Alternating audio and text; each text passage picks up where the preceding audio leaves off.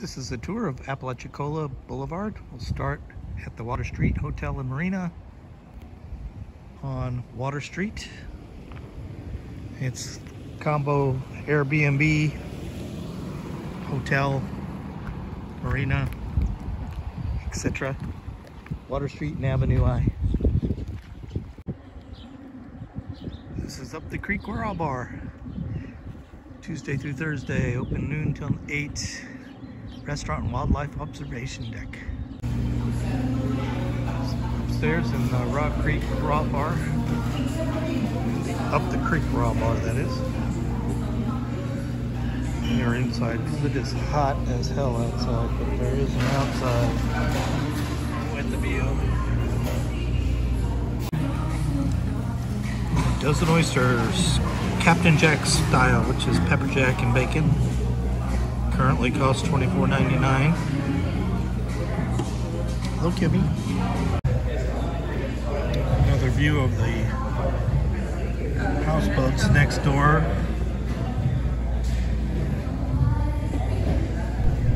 This is a quick view of the drink menu. I think we just had some wines. And this is the food menu. You order at the counter and then they bring it to you. Next up the creek. It's these cool little houseboats. Some of them you can rent, some are permanent residents. And this is also on Water Street. I went to the Florida Houseboat Rentals website to try to get an idea of prices, and they don't show the prices. You can like request one of those units and then they'll get back to you with a quote. So who knows how much they actually cost. Let's check out the Random Catch Vintage Chic store on Water Street and Avenue G.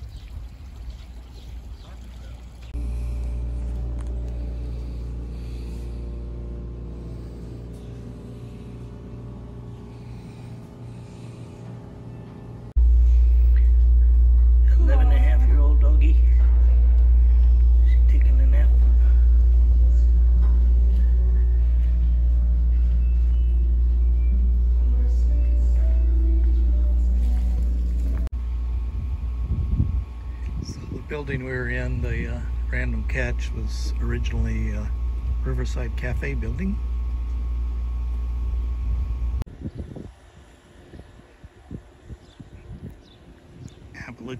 Apalachicola Ice Company. So it used to be a bar, pub with several stages. Now it's shut down and nothing but a shell.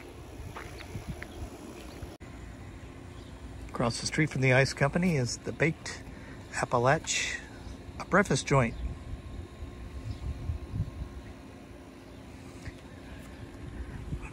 $6.45 to $9, huh?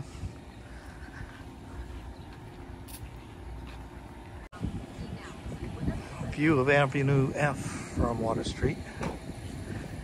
I think we'll hit some of these on the way back.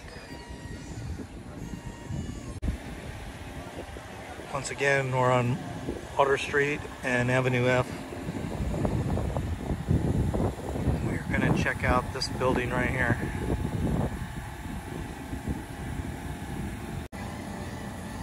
First up is Betsy's Sunflower. Open, open, open. As you might expect, this place had stuff for the kitchen, tablecloths and napkins and bowls and jams and jellies and all that kind of good stuff. Very small, cramped store, but packed with a lot of things. I guess I should point on the water side of the street, the water side of Water Street, mainly warehouse buildings with shrimp plants, except for the occasional bar. Water Street backs up to the Apalachicola River.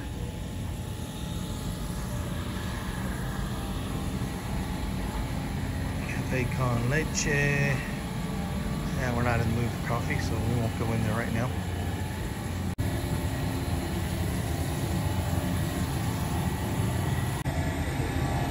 We talked to the guy in that store. I didn't want to take pictures because it's artwork in there and stuff. But he was real friendly. Told us about some places you can go, some remote beaches. So check out that store if you get a chance.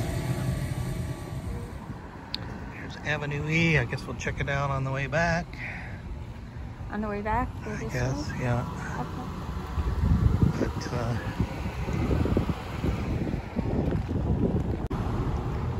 this place is closed on a Wednesday afternoon, so I don't know when it ever opens.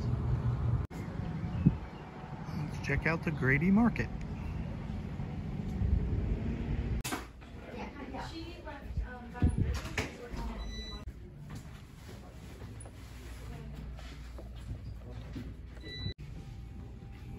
It's a big place.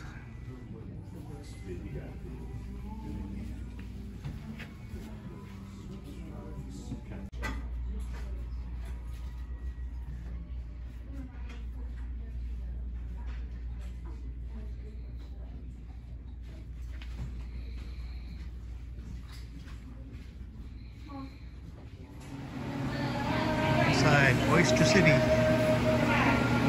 Room Brewing Company.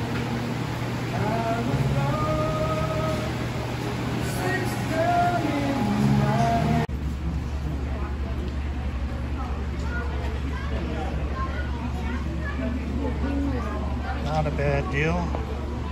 Can you taste 4 for $8?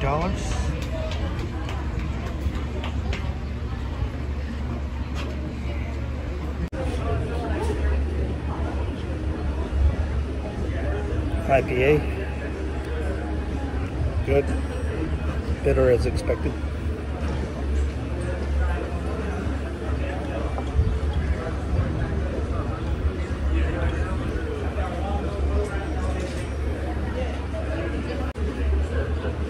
Dirty Blonde Pale Ale.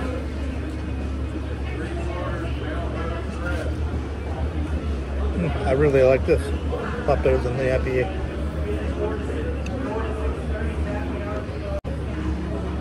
Red Right Return, Amber.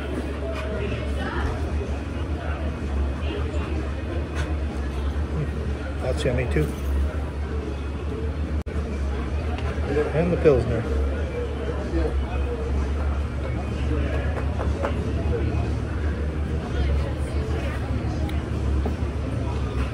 Well, that's nice too. Pilsner's nice and light. So do you either be between that and the Dirty Blonde.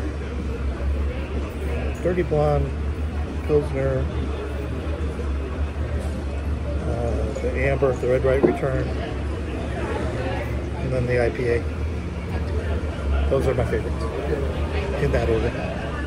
And next door was Hole in the Wall Cafe. It wasn't open when we were there, but we talked to some folks that said it was pretty good, and it's definitely the most reasonable as far as pricing goes for most of the places there in Apalachicola.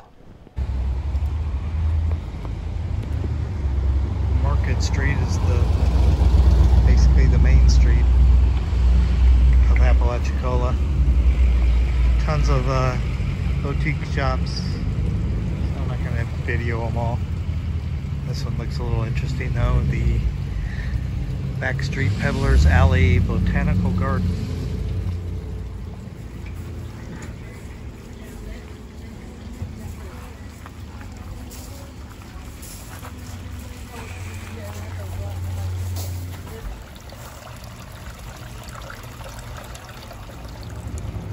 Mammoth Jalapeno.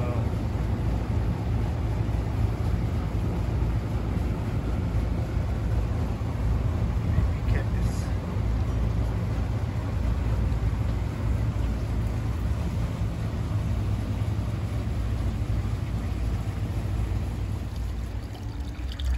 This thing is cool, but it's $400. No thanks.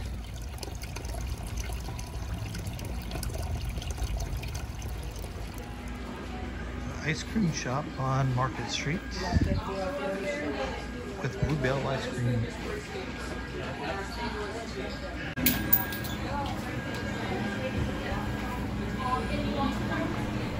There was a little wine and cheese shop, but Sadly, it was never open when we walked by it, which is too bad because we like wine and cheese. The Tin Shed has a phone booth. This place was huge. It had a huge indoors place and several sheds back behind it, but mostly rusted junk, you know, nothing we wanted to buy. And I forgot to take pictures inside. This is the Gibson Hotel, which opened in 1907. It's a pretty building. Hotel is still open. I can't tell you about the rooms because we didn't stay there, but we did dine at the Franklin Cafe, which was nice. I got a little video of it. We're here at the Franklin Cafe and the Gibson Hotel.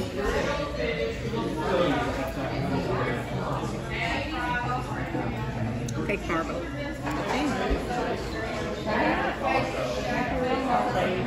We didn't get a tablecloth. Everybody else has. We are here at 6:09, so we're here a little early. Didn't have to make reservations, but they do take them. This is the Seafood Imperial. And this is the catch of the day, which is triple tail. You got the same kind of fish. This is the bar in the Gibson.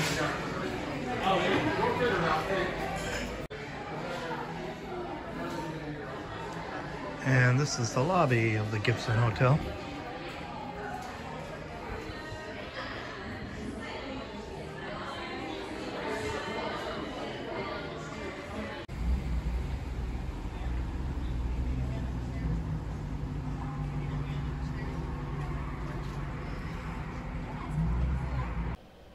Across the street from the Gibson Hotel is the Station Raw Bar.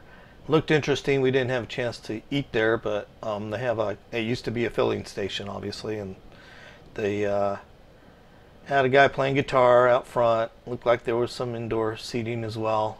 Looked like reasonable price, well, standard prices for food there. Hey, I wanted to give a shout out to Half Shell Dockside. It's open on Sundays, which is rare because most places aren't open on Sunday. So we arrived on a Sunday, and Sunday afternoon it was packed, but we did get in about 20 minutes. Had some oysters, had crab cake sandwich, some mac and cheese, and it was all really, really good. So this is located on, I'm going to mispronounce it, Sapio Creek, a few blocks west of downtown.